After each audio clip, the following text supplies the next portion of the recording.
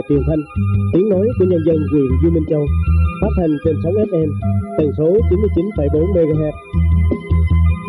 Đây là Đài Truyền Thanh, tiếng nói của nhân dân huyện Dương Minh Châu, phát thanh trên sóng FM tần số 99,4 MHz.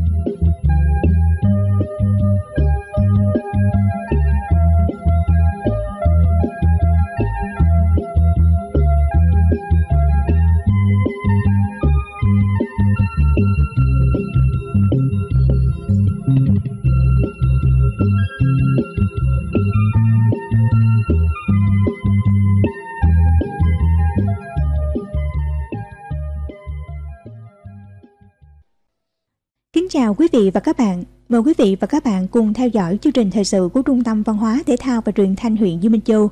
Chương trình thời sự hôm nay thứ ba, ngày 24 tháng 10 năm 2023 gồm những nội dung như sau. Xã Phước Minh, huyện Dương Minh Châu khởi công xây dựng nhà máy ấm nông dân cho hộ cận nghèo. Từ ngày 26 tháng 10 đến ngày 26 tháng 11 năm 2023, nghiêm cấm khai thác thủy sản trong thời gian thả cá giống vào hồ dầu tiếng. Đừng chạy theo dư luận mà vội rút bảo hiểm xã hội một lần. Một số điểm mới trong quy chế thi học sinh giỏi quốc gia. Cảnh giác bẫy lừa đảo xuất khẩu lao động. Từ ngày 20 tháng 10, Covid-19 chính thức trở thành bệnh truyền nhiễm nhóm B. Cuối chương trình thời sự là bài viết với nhan đề nỗ lực hoàn thành mục tiêu giải ngân vốn đầu tư công.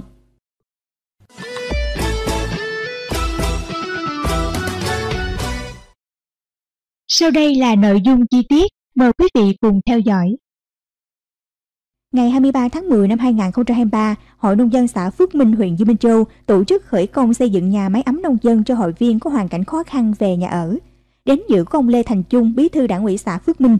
Ngôi nhà được xây tặng cho hội viên Dương Văn Tị, sinh năm 1955, ngụ ấp Phước Bình, thuộc diện hộ cận nghèo của xã.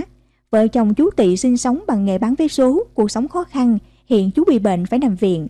Trước hoàn cảnh khó khăn của gia đình, Hội Nông dân xã Phước Minh đã tổ chức vận động kết nối các đơn vị tài trợ nhà hảo tâm hỗ trợ kinh phí xây dựng căn nhà mới, giúp gia đình chú Tị ổn định cuộc sống. Dự kiến căn nhà có diện tích hơn 40 m², kinh phí xây dựng 100 triệu đồng. Trong đó công ty dệt may 7 Thành phố Hồ Chí Minh tài trợ 80 triệu đồng, Mạnh Thường Quân Nguyễn Tuấn Tú hỗ trợ 20 triệu đồng. Dự kiến căn nhà sẽ hoàn thành vào cuối tháng 11 năm 2023. Trong nhiều năm qua, công tác chăm lo cho đoàn viên, hội viên có hoàn cảnh khó khăn luôn được Ủy ban Nhân dân, Mặt trận Tổ quốc và các đoàn thể xã Phước Minh đặc biệt quan tâm, góp phần nâng cao đời sống vật chất, tinh thần của người dân và thực hiện hiệu quả chương trình mục tiêu quốc gia về giảm nghèo bền vững tại địa phương.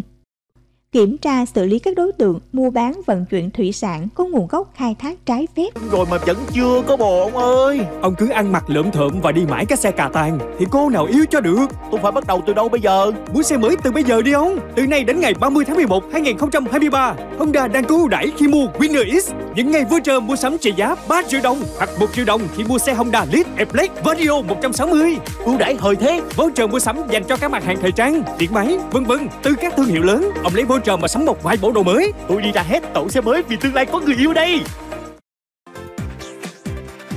Radio AD, thông điệp từ âm thanh. Hotline 0989 612 668.